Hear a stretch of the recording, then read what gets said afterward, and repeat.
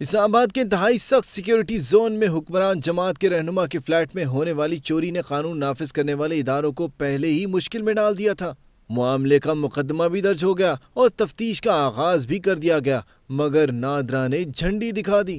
طلال چودھری کے فلیٹ سے حاصل ہونے والے فنگر پرنٹس کی شناخت کے لیے بھیجے گئے نمونے نادرا کی چھٹیوں کے باعث پولیس کے پاس ہی رہ گئے ہیں۔